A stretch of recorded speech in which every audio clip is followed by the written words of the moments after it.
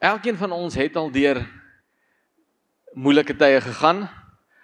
Kan ek vra, as jy nog nie 'n bietjie teenkanting of moeilikheid beleef het nie, as jou hele lewe nog net smooth sailing was, steek vir my gou-gou jou hand op.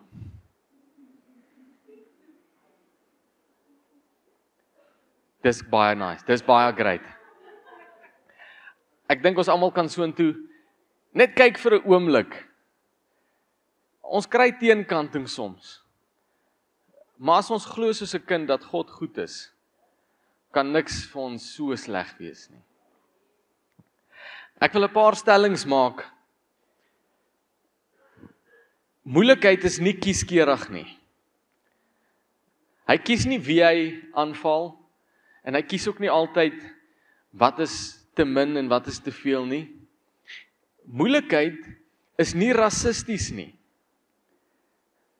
Moeilikheid target nie een groep meer as 'n ander groep nie, en moeilikheid is nie seksisties nie. Moeilikheid is nie meer vir mans of meer vir vrouens nie. Moeilikheid klop aan elkeen van ons se deur van tyd tot tyd. Daar's 'n mooi gesegde wat sê, ons almal is in dieselfde storm, maar ons bootjie lyk nie dalk dieselfde nie. Party van ons se bootjies is kleiner en word bietjie meer geskit. Ander van ons sit in baie groot bodens, wat kom met sy eie probleme, maar ons is almal in dieselfde storm. En daar's niks wat jy kan doen om moeilikheid te vermy nie. Maak nie saak hoe baie jy vertrou op God nie. Job was 'n uitstekende kind van God. Hy het vasgehou met alles binne in hom, en moeilikheid het aan sy deur ook kom klop. Moeilikheid het nie net kom klop nie, dit het kom steel en verwoes ook. Sien, daar is 'n teksgedeelte wat ek seker daarvan op meeste Christelike huise se yskas geplak is. Dis een van daai's wat jy sal dit op jou WhatsApp status sit, want dit klink net so nice. Jy sal dit op Facebook deel, want dis die perfekte teksvers vir wanneer enigiets met jou gebeur.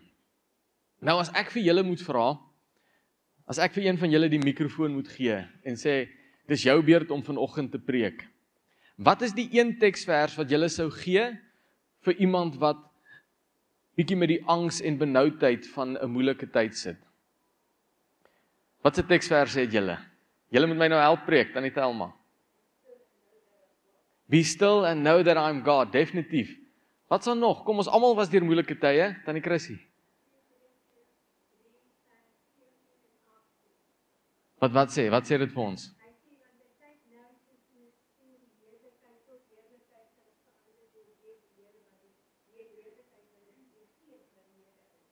Deur die Gees wat die Here is. Wat se verse is daar nog? Kom, daar's een wat op almal se yskaste is, wat op elke WhatsApp status is. Yes. 1 Korintiërs 13, die liefde. Liefde kan 'n ou deur moeilikheid dra. Nou begin julle saam preek.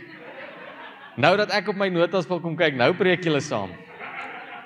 Alright.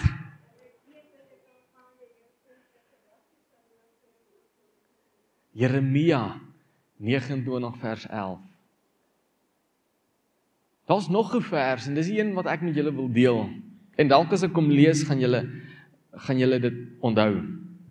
Hy sê, daarom verneder julle onder die kragtige hand van God, sodat hy julle op die regte tyd kan verhoog, deur al julle bekommernis op hom te werk, want hy gee om vir julle. Ons like dit om op ons yskas te plak. Ons like om aan hierdie vers vas te hou in tye van nood, in tye wanneer dit moeilik gaan. Ons hou vas aan hierdie vers en soms verstaan ons dit so bietjie buite konteks. Sien, ons bid hierdie vers in ons binnekamer. Ons loop op en af en ons sê, Here, u woord sê, as ek al my bekommernisse op u werp, u sal my deurdra, u sal my vooruitgaan, u sal my sterk maak. En dis waar, ons kan dit bid, maar dis nie alles nie. Sien, ek glo met alles in my, Dis 1 Petrus 5 vers 6 en 7. Net so vir almal. Ek glo met alles in my dat die hele woord van God vir ons gegee is, om ons te help, te reg te stel, om dalk te leer, goed wat ons verkeerd verstaan, ons reg te help. So ek glo met alles in my dat ons na die woord in sy volheid moet kyk. Wat sê die hele teksgedeelte? Vir dit moet ons van vers 5 af lees, dis 'n hele perikoop in die Bybel. Dit sê, net so moet julle wat jonk is, ondergeskik wees aan ouer mense. Moenie julle oë so rol nie. Die Bybel sê dit. Alright. Beklee julle almal met nederigheid teenoor mekaar, want God weerstaan hoogmoediges, maar aan nederiges gee hy genade.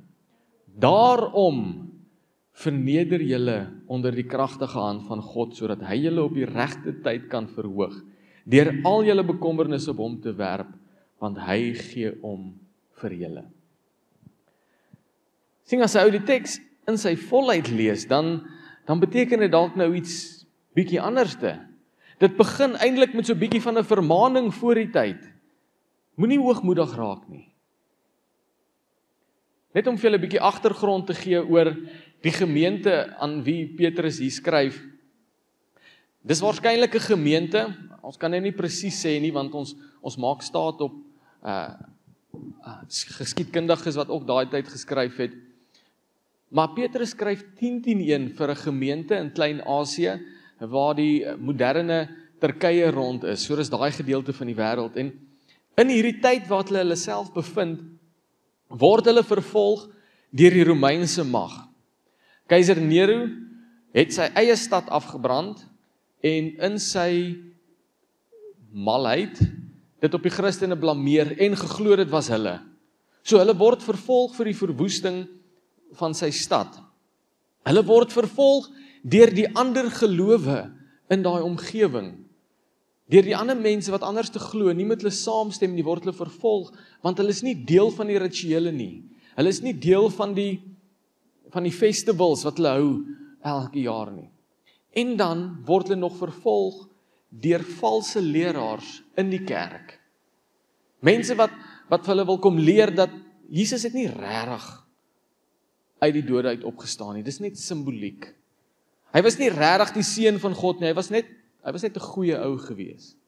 Sulke valse leraars, en dan word hulle nog in die kerk vervolg.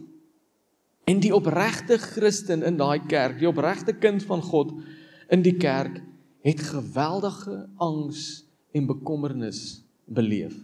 Want hulle lewens is in gevaar. Vervolging daai tyd is nie soos vervolging vandag nie. In sekere lande is dit vandag nog so, waar jy met jou lewe betaal. Maar ek wil vir julle sê, hier waar ons sit, in Standerton, in Mpumalanga, in Suid-Afrika, beleef ons nog glad nie die vervolging wat hulle beleef het nie. Ons het ons eie tipe vervolging. En ons kan net 'n paar opnoem.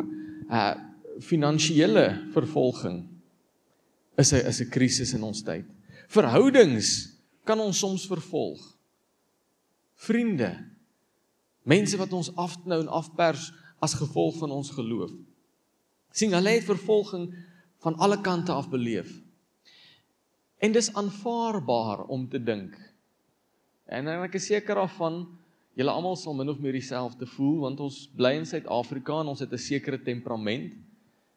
En dis verstaanbaar om te dink dat van hulle sou gevoel het, maar genoeg is genoeg. Nou gaan ek 'n staan maak en ek gaan teen hierdie vervolging staan. Ons gaan nou begin terugbeklei. Klink dit vir julle bekend? Ek is nou moeg dat mense oor my loop, ek is moeg dat hulle op my trap, ek is moeg dat my lewe in gevaar is, nou gaan ek staan teen hierdie vervolging.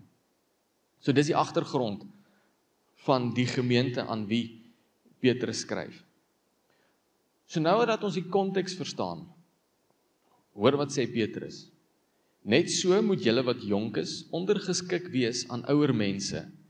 Beklee julle almal met nederigheid teenoor mekaar, want God weerstaan die hoogmoediges, maar aan die nederiges gee hy genade. Daarom verneder julle onder die kragtige hand van God, sodat hy julle op die regte tyd kan verhoog, deur al julle bekommernis op hom te werp, want hy gee om oor julle. En Petrus kom gooi hulle hele appelkar om. Jy wil terugbeklei, jy wil 'n staan maak, jy wil gewelddadig raak. God weerstaan die hoogmoediges. Jy wat dink jy kan jou eie situasie uitsorteer. So die eerste punt wat hy maak is hy sê, jonges, wees ondergeskik aan ouer mense. Nou, hoekom is dit belangrik? Ek dink ek gaan nog deur as 'n jonge. Ek is nie lekker seker nie. Julle kan my vrou vra as julle van naby af kom kyk. Ek is redelik gereis al. Weet nie hoekom nie. Maar ek gaan nog deur as 'n jonge en ek onthou toe ek nog jonger was, sou hierdie stelling my omkrap. Hoekom moet ek luister vir ouer mense? Ek is dan die jonge, ek is die een wat met Google groot word. Daar's niks wat ek nie weet nie. En as ek dit nie weet nie, kan ek dit baie vinnig uitvind. So hoekom moet ek luister vir ouer mense? En ek wil sê, as jy jonk is en jy voel ook so, is dit juist die rede hoekom jy moet luister vir ouer mense. Want sien, jong mense is bietjie reaksionêr, bietjie impulsief, doen sonder om te dink, praat sonder om te luister, sê sonder om eers te gaan bid. Is ek reg of verkeerd? Ek diskwalifiseer nie ouer mense nie. Ek sê net jonger mense is meer geneig tot dit. En ook seker nou nie alle jonge mense nie, maar ek is definitief een van hulle. Ek het al hoeveel gesprekke met Larusha, my vrou, gehad, dan dink ek na die tyd, dalk moes ek dit nie gesê het nie. Dalk moes ek net 'n bietjie langer op my tong gebyt het. Dalk moes ek net bietjie harder bid vir hierdie wag voor my mond vanoggend. Dit kan nogal dinge omkrap. Sien, Petrus kom skryf hierdie vir die eenvoudige rede dat ouer mense het bietjie meer lewenservaring. Het al hierdie situasies deurgegaan wat jy nou besig is om aan die brand te steek. Hulle was ook die jong en impulsiewe jong mense wat jy nou is. So hoekom nie uit mekaar se foute uit leer nie? Hoekom nie juis gaan luister, wat sê 'n ouer persoon oor hoe moet ek optree nie? Dis vandag se jonges ook, wat 'n staan vat teen politiek. En ek sê nie, dis verkeerd nie, ek weet nie wie van julle ken die bittereinders groep. Julle het seker al in die nuus van hulle gehoor. Hulle is gereeld in die moeilikheid, dan is een toegesluit, dan is nog een in die hof, omdat jong mense impulsief optree, as hulle 'n staan wil maak. So Petrus is eintlik baie wys, hy sê, jong mense, hokkie net 'n bietjie, bring net die perde terug, kry al die bytjies weer in die bottel, en gaan praat net met iemand wat bietjie ouer is. Daar's wysheid in dit. Hoor wat sê Job 12 vers 12. Hy sê, wysheid behoort aan die oues van dae, insig by die wat baie jare geleef het. Daar's definitief 'n sekere tipe wysheid wat jy nie kan kry as 'n jonge nie. Dis ongelukkig net so. En dit het my gehumble. Ek moes dit vir myself eers uitmaak om te sê, wel, ek het Google, ek het die Bybel-app op my foon, ek kan enigiets search, maar ek is nie so slim soos wat ek dink nie. Ek tree nie altyd reg op nie. Ek is ook soms impulsief. En dalk moet ek net myself bietjie neerlê en iemand gaan vra wat ouer is. Alright, so dit was vir die jong mense. Dan kom Petrus en hy praat bietjie met almal. Hoor wat sê hy dan? Ekskuus, laat ek net weer hier kom. Hy sê, beklee julle almal met nederigheid teenoor mekaar. God weerstaan die hoogmoediges, maar aan die nederiges gee hy genade. Daarom verneder julle onder die kragtige hand van God, sodat hy julle op die regte tyd kan verhoog, deur al julle bekommernis op hom te werp, want hy gee om vir julle. Net sommer so van die begin af. Om angstig en bekommerd te wees, is nie 'n sonde nie. Dis 'n menslike, ingeboude, God gegewe emosie. Hoekom? Want as ek nooit angstig of nooit bekommerd was oor my veiligheid nie, was ek die grootste waaghals wat jy ooit sou gekry het. Dis vir ons gegee om te sê, hier is 'n moontlikheid tot gevaar, jy moet nou 'n sekere manier optree. So die gevoel is vir ons gegee, die emosie is vir ons gegee. Maar hoogmoed raak 'n probleem wanneer ek die situasie self wil uitsort. Sien, hierdie gemeente het vervolging beleef. Hulle het probleme gehad. En hulle het hoogmoedig geraak en gedink ons kan dit self uitsorteer. Maar God, Petrus maak hierdie stelling en hy krap hulle heeltemal om. God weerstaan die hoogmoediges en gee genade aan die wat nederig is. Nou sien, dis nog 'n baie mooi yskasvers. God weerstaan die hoogmoediges en gee genade aan die nederiges. Vers 6 sê, daarom. So Paulus verduidelik wat die gevolg en die verstaan van die stelling moet wees. Daarom verneder jou voor God. Gee aan hom jou angs en bekommernis. Dit is wat dit beteken om nederig te wees. Om te besef, ek sit met 'n situasie wat ek nie kan oplos nie. Of ek kan. Ek kan terugbeklei. Ek kan my eie plan maak. Ek kan opstaan en ek kan 'n staan vat, maar daar's hopeloos te veel ek in daai sin, in daai denkwyse. Ek kan. Dis nie nederigheid nie. En daarom wil ek met julle gesels oor hoogmoed is 'n baie onsigbare gevaar.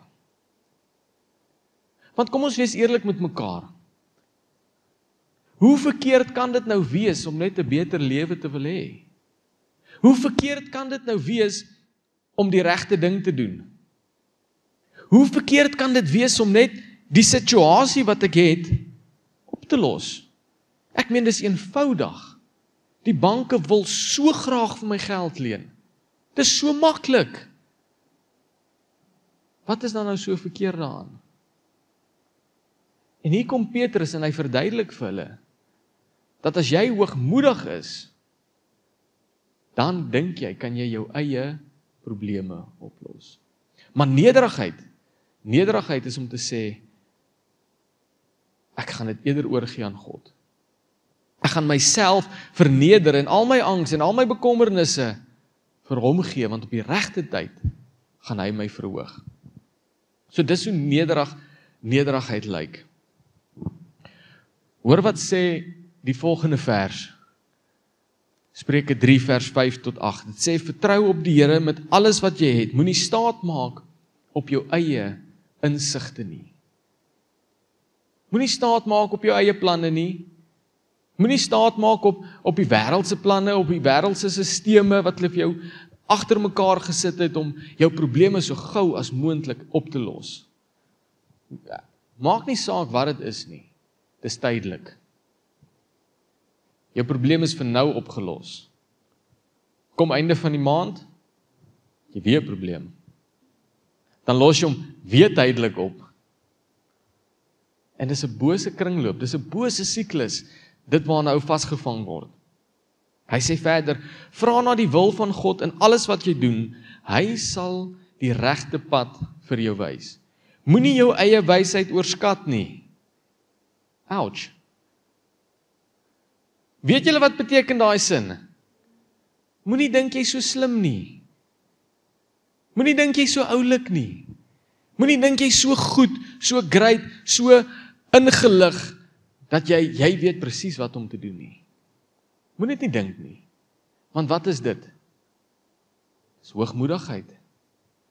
Ek kan dit hierdie uitsorteer. Ek weet wat om te sê. Dis hoogmoed. Hou eerder die Here voor oë en vermy wat sleg is. Dit sal jou liggaam gesond hou, jou lewe verkoop. Wil jy gesond wees? Wil jy 'n verkookte lewe hê? Wat meer wil 'n mens hê? Want as ek gesond is ek psigies gesond. Ek is liggaamlik gesond. Met 'n verkookte lewe is ek nie uitgestres oor finansies nie, is ek nie uitgestres oor verhoudings nie, maar hoe kom ek daarby uit? Ek hou my oë op God. Oorskat nie my eie wysheid nie, maak nie staat op my eie vermoëns nie, ek hou my oë op God. So as dit nederigheid is, dis die een kant van die muntstuk. Nederigheid is, lê jou bekommernisse voor God neer. Die ander kant van die muntstuk is dan ook die waarheid.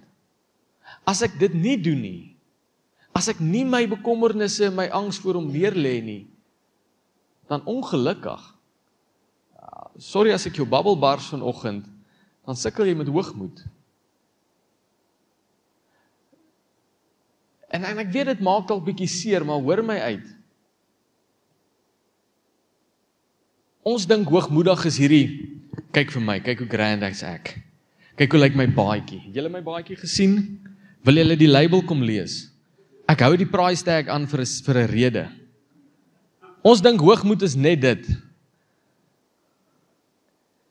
Hoogmoed is nie net dit nie. Hoogmoed is, ek gaan hierdie self uitsorteer. Hoogmoed is, Here, ek het hierdie plan, ek gaan dit doen, seën my net, ek is op pad. Dis hoogmoed. As ek nie nederig is nie, dan is ek hoogmoedig. Daar's nie 'n tussenin nie. Daar's nie 'n grys area waarin jy kan float wat okay is nie. As ek nie nederig is nie, is ek hoogmoedig. Sien, as ek en jy vervolging beleef, as ons angstig raak oor hoe sake staan, as ons bekommerd raak oor hoe ons dit gaan oorleef, en ek gee dit nie oor aan God nie, en ek maak my eie planne, dan is daar te veel hoogmoed in my lewe om God te vertrou. Dis ongelukkig hoe dit staan. Dis wat Petrus vir hulle kom probeer sê het. Dis wat die skrywer in Spreuke ook probeer kom sê het.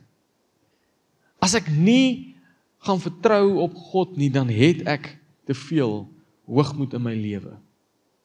Ek gaan 'n paar stellings maak, en as dit vir jou bekend klink, as jy al so gepraat het, of so gedink het, of so gereageer het, dan het jy 'n paar goed om voor God te gaan uitsort. Die eerste een is, ek weet presies wat die beste oplossing vir hierdie situasie is. Ek weet presies hoeveel ek by die bank moet leen om okay te wees. Ek weet presies hoe moet ek reageer om hulle mind te change. Ek weet presies waar om te slaan vir dit om seer te maak. Nou dis fisies en emosioneel. Ek weet presies wie om te vra vir hulp. Dis nou as ons praat van mense. Sien, ons as mense kan so vinnig staat maak op ek weet presies wat om te doen. Was nou al deur hierdie, ek gaan nie laat enigiemand vir my sê nie, ek gaan hierdie ding uitsorteer. En ek weet nie van julle nie, maar hierdie het vir my diep geslaan. Hierdie het regtig my hok bietjie kom ruk, oor hoe vinnig maak 'n mens jou eie planne. Hoe vinnig dink jy weet presies wat om te doen? Hoeveel keer het hoogmoed al gemaak dat jy sake in jou eie hande neem? Ek wil hierdie ook vir julle sê. As jy sake al in jou eie hande geneem het, dan is die kans so groot dat dit 10-10 nie so lekker uitgewerk het nie. Wie van julle kan saam met dit stem? Alright. Die van julle wat dit nog nie beleef het nie, gee dit nog kans. Dit kom nog. Want dit gaan nie so lekker uitwerk nie. Want God was nie die outeur daarvan nie. So ek sluit af met hierdie, gee jou angs en bekommernisse terug aan God. Want hy gee om oor jou.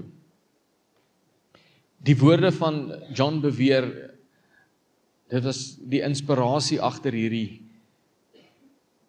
Hy praat oor hierdie gedeelte in 1 Petrus 5 en hy sê, you are not humbling yourself when you take on these anxieties, when you take on those worries, when you think that you are the answer, when you think that you are the source. That is a sign of a lack of humility, not giving it to God. So kom ons buig die hoofde en dan bid ons saam. Here, ons wil nie meer vashou aan hierdie angs en bekommernis nie. Ons wil dit nie meer saam met ons ronddra nie. Ons wil nie meer die outeer wees van ons eie planne nie. Ons wil dit vandag kom oorgee, totaal en al aan U. Here, kom vanoggend en kom vat alles waaroor ons angstig is, alles wat ons bekommer, liewe Heer, ons kom lê dit by U voete neer. En Here, ons wil vir U dankie sê dat U 'n goeie God is.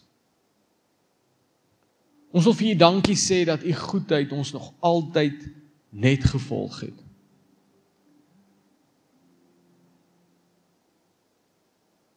En Here, dalk is daar van ons hier vanoggend wat op 'n plek is waar ons eie planne al klaar ons in die voet geskiet het. Waar ons al klaar vir onsself baie moeilikheid gemaak het deur ons eie planne te volg. Here, dankie dat U 'n God van genade is en dat tot in daai situasie, liewe Heer, U goed gaan wees. Tot in die bekommernisse wat ons oor onsself bring, dankie dat U goed gaan wees. Tot in die bekommernisse wat oor ons pad gestuur word, oor die bekommernisse waaroor ons geen beheer het nie, dankie dat U goed gaan wees. Tot oor die bekommernis oor reën, liewe Heer. Die angstigheid oor gaan dit betyds reën, gaan dit genoeg reën, dankie dat U goed gaan wees. In die bekommernisse oor ons regering, waarheen die land op pad is, dankie dat U goed gaan wees.